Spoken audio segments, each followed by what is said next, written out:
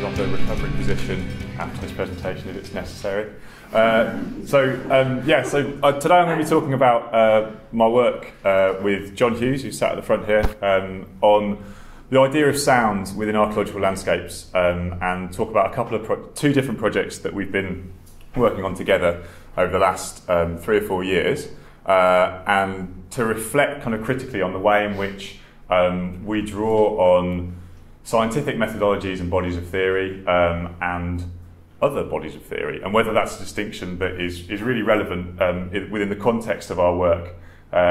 So that's kind of the gist of what I'm going to talk about today. So basic structure, I'm going to introduce myself and John, talk about our initial project, which is called Sonic Horizons of the Mesolithic, which sort of focused on Starcar and the Vale of Pickering, before moving on to our more recent ongoing project, Soundtracks, which is based at Creswell Crags, and just talk a little bit about how those projects have worked, the kind of approaches that we've used, and the sort of fundamental questions we're looking to address, before going on to discuss in a little more detail the width and the breadth of different ideas that we draw on when we're going about our work, before trying to form some conclusions.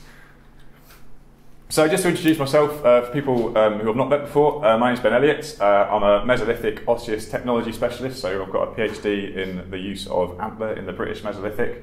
I'm interested in the relationship between human and animals. I like studying the way in which people work with and engage with animal remains in a technological perspective context, because I'm interested in the wider ways in which they engage with animals. And I'm based at the Department of Archaeology up in York.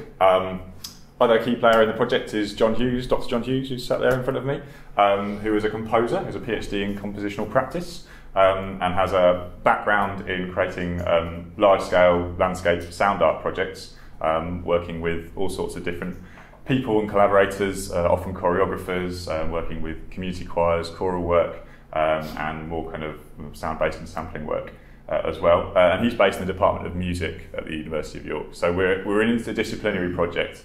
The other player in our project at the moment in terms of Soundtracks is Professor Mark Edmonds, who's an archaeologist but has quite a varied background of working in different disciplines as well. So before I move on to that, myself and John started talking to each other, like I say, about sort of in 2012, when I was working on the Starcar project, on the post-glacial project, sorting out the archive for about 10 years worth of field work that had been conducted in the Vale of Pickering, both palaeoenvironmental and archaeological, looking at this infilled lake basin with lots of human activity focused around the early Holocene within that landscape. And in sorting out that archive and chatting to John, we started to think about how the work that John does in terms of creating pieces of music and composition and sound based on contemporary landscapes might be applied to this archive of an archaeological landscape. And we kind of thought, well, that might be quite interesting. And we both kind of fixed around this idea of what life at Starcar, this quite sort of iconic early Mesolithic site in North Yorkshire, what life at that site might have sounded like. And realised that although it's not something that many people have considered before, it's actually something that we have a really vast body of archaeological and paleoenvironmental data to draw on. And we could use that as a kind of starting point for maybe some further research questions. So just to give you a very, very brief history of archaeological and paleoenvironmental research within the Vale of Pickering around Lake Flixton. Does my mouse work? So we've got this out here is the extent of this lake, which formed in the early Holocene, the blue areas of water. And through a really kind of 30-40 year programme of survey work, we now know an incredibly large amount of information about this particular spot in the world.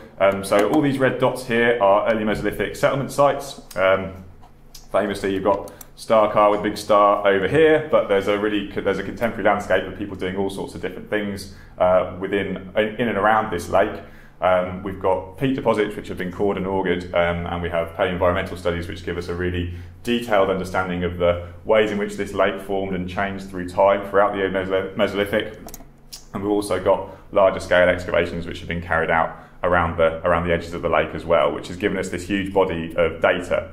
And people like Chantal Canella, Barry Taylor have worked quite extensively on pulling all that data together and given us a really detailed knowledge of what people are doing within that landscape, which is very useful. So the first thing myself and John wanted to do when we were tackling this idea of what life at Starkar might have sounded like was to build up an archive of raw material. So we took our species list from the sites in the Vale which have produced faunal remains, and we went to the British Library Sound Archive, who were really helpful, and they hold an archive of sound recordings mainly made for documentary films. So your big Attenborough documentaries, every time they record some sound for those, and they'll record hours and hours of sound, they deposit that material with the British Library. So they've got a really cool range of species that you can start to work with, and we started to pull that material together. And we also worked with experimentally to recreate some of the sounds of human activity, which we know are being documented within the archaeological record. So thinking about antler working, bone working, sounds of napping, the sounds of people sourcing flint on beaches, the sounds of fire being set, that kind of material as well, to build up a huge archive of sound recordings which we could link to Starkar in one way or another, one way, shape or form. And we were then kind of faced, or more specifically, John was faced with the challenge of moving from that big archive of sound into something that could be processed and experienced by people today. So the way in which we struck about doing that was using Chantal Canella and Tim Chandler-Hall's work on basically looking at the lithic technology in the Vale of Pickering and the way in which different human activities are being played out at different sites around the lake, to develop a series of different scenes, so little kind of snapshots, little vignettes of human activity around the time that Starkar was occupied. And then John used that as a kind of basis to produce a 34-minute piece of continuous sound, which took the listener through these various different scenes, and we created two sort of fictitious characters, Jack and Amber, who were the key players in those different scenes. So John mixed this together, this beautiful piece of mainly environmental sound, but which also encompasses human activity. And the way John works is to mix things ambisonically. We're very lucky that we've got access to a big set of speakers which work outdoors in a huge 30-metre circle, which allow you to play back sound in fully immersive 3D. So we're able to create spaces outdoors and create a real sense of space within these little audio scenes. So we then ran a series of installations around Yorkshire in 2012. Here's one outside the Yorkshire Museum here for the launch of the Starkar exhibition, doing stuff on site in the Vale of Pickering. So during site open days at Flixton Island, a site just down the road from Starkar, setting up these speakers and recreating some of the sounds of the early Holocene landscape, and chatting to people and hearing their responses. Also in more educational settings, some of the sound was used as ambient sound for the Starkar exhibition, as I mentioned before, and as part of the York Festival of Ideas. So we kind of took it out and played it to people and had some really, really interesting conversations with members of the public and also archaeologists who were listening to this sound, and it got a lot of people thinking about what life would have sounded like in the deep past, and reflecting a little bit on how that shifts our understanding of some of these key iconic sites. So that kind of wrapped up in about, towards the end of 2012, and we kind of got interested in maybe extending this and looking at different landscapes and tackling different challenges. So we applied for money with Mark Edmonds for a Leverhulme research grant to take this approach and apply it at Creswell Crags, so with the support of Creswell Heritage Trust, this really iconic limestone gorge in the East Midlands, famed for its Upper Paleolithic archaeology, but with a sequence which extends beyond that, into kind of Neanderthal occupation activities, and then goes right the way through to the current day in terms of its landscape with an industrial mining heritage. Sorry, we're sort of slightly overstepping the prehistoric bounds of the session here. But yeah, it's a gorge with a really, really interesting story, and it's something that has facilities on site with the Creswell Crags Visitor Centre to kind of get that story across to people in interesting ways. So the remit of our project was to provide ambient sound for the visitor centre, for the museum and exhibition spaces they have there, to maybe start running some sound art events within the gorge itself, so installations within the cave, and also providing a temporary exhibition space within the visitor centre as well, which would explore the story of the Creswell Gorge. And one of the main focuses of this project was to use sound as a primary medium of discourse. So one of the challenges we found with our previous project that people often struggle to write about sound in a way which is kind of engaging and captures the character of the sounds they're trying to write about. And working in the world today, where we have all sorts of different ways of disseminating sound to different audiences, we felt that we wanted to work primarily within sound and try to tell as much of the research projects as we could through sound itself, rather than through more conventional forms of academic discourse.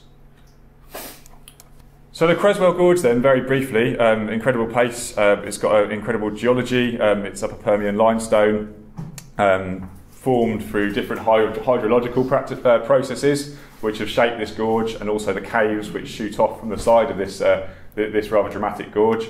As I mentioned before, it's got spectacular archaeology, which encompasses the earliest cave art in this country, and then runs right the way through to the relatively recent past.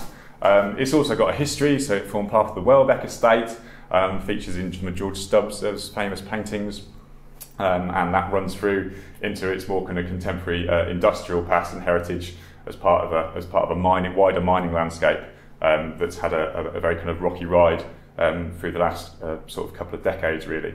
They also have a really interesting oral history archive housed at the Creswell Visitor Centre, which has been a resource that we've been dipping into through the course of this project. So in terms of tackling Creswell, as opposed to tackling Starcar, we were faced with a series of challenges. How to communicate changes in sound and sonic environment which occur through deep time. So thinking, rather than taking one fixed point within a landscape's history and exploring how it might have sounded, how do we encapsulate changes through time over a large scale? Also changes in space. So how this is not a fixed space, this is dynamic, so the cave spaces have changed through time, the gorge itself has changed through time, and how can we go about exploring that through the medium of sound within the project? There's also issues of scales, so all these changes operate at different time scales, and how can we work a sense of scale into our outputs and into the sound outputs that we're producing. More practical considerations, like working with extinct species. So obviously, if we're working at Starcar and we want to find the sound of a red deer, there's a fairly considerable amount of recordings of red deer out there. But if we want to know what the sound of a woolly mammoth sounds like, we've got some more kind of practical challenges for doing that. And this is a picture of an artist, a sculptor called Marguerite Hameau, who's been creating these incredible replicas of mammoth resonating chambers and hooking them up to pressurized air cylinders to play them as instruments. And that's one kind of source, a point of contact for trying to explore some of those questions through slightly less conventional means. We've also got the challenge of non-analogous ecologies. So the idea of mammoth steppe and horse steppe, types of ecologies which don't exist on the planet today, and how we can go about exploring those or trying to get our heads into those from a sonic perspective. And this idea of fluctuating resolution, so certain periods of the gorge's story we understand in very high resolution, and other periods are much less well understood, and we lose that kind of resolution as to what kinds of species would have been around and what kind of acoustic ecologies might be playing a role there. So the challenge is working at Creswell. And to try and explore some of those challenges, we've tried to sketch out an intellectual space to sort of address some of those questions that we've kind of very loosely termed the sound fabric. So this is drawing on work coming from the sound studies movement, so people who are interested in recording soundscapes and analysing soundscapes in both urban and rural environments, a movement which started in the 1970s with the advent of more portable sound recording devices.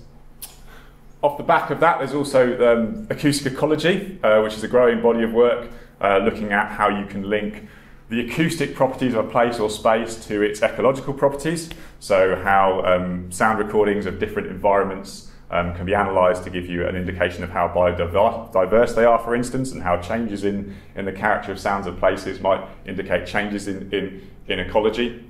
So acoustic ecology, which is this other emerging field. Compositional practice, so the work that John does, the way in which he brings sound together and presents that to other people, and thinking about how you can communicate quite complex ideas through the arrangement of sound and the way in which it's presented to wider audiences. Cognitive psychology, so thinking of the works of Steve Mills, who's looked at audio scene analysis and the way in which the brain processes the rarer fractions in the air which form the physical content of sound into what we experience within our heads. Landscape theory, ideas of why sound is important within place. Experimental writing, thinking about how we can access text and turn what are quite a considerable body of textual resources into sound. And also acoustic engineering, so thinking about modelling the properties of the space at Creswell, both within the gorge and within the caves themselves. Thinking about kind of more acoustic engineering techniques which we can use to measure decay and reverb, and then thinking about how we can use that within our outputs themselves. So this overarching idea of a sound fabric, which helps us to think about sound through time in a particular place, within a particular landscape, draws from all these different fields. We've drawn from all these different fields in developing that, and that's been quite important for us to have quite a diverse set of influences feeding into the project. So just to very briefly conclude, because I'm aware, sort of running out of time a little bit, the project is derived from a very, very simple question, what do places sound like in the past? And it's a question which is deceptively simple. It's taken us to some quite interesting places in terms of the methods that we're drawing from and the approaches that we're taking. And we've been really open-minded as to where we draw our inspiration and our methodology for getting to grips with that question. There's no single prime mover within this project. We do not consider ourselves to be a science project or an arts project or a theory project. I think the one thing that unites all those different approaches is the idea of creative progressive thinking, and perhaps maybe when we talk about science and theory, what we're actually talking about is a way of identifying ourselves rather than drawing hard and fast distinctions between different bodies of knowledge which are necessarily meaningful. I think that's also why people get quite protective and defensive when you start to question the validity of various different kind of bodies of thought. And I think that comes from essentially from the interdisciplinary in our approach. So working with people from different disciplines in a kind of open-minded way, rather than asking us a specific set of questions, and if they do not know the answer to those specific set of questions, dismissing them, whether that be from various different other academic backgrounds. I think that's a real kind of hallmark of what we're trying to do with soundtracks. And is really kind of we're trying to draw knowledge from different disciplines and feed that into the work that we produce. So just to conclude there, just to acknowledge our various funders, the Leverhulme Trust, the British Library, Creswell Heritage Trust, Mark, who's obviously been a fantastic support and works with us very closely, Cheryl Tipp and Frank Stevens, who've helped us in various ways throughout the project as well. So I'll put it there, thanks.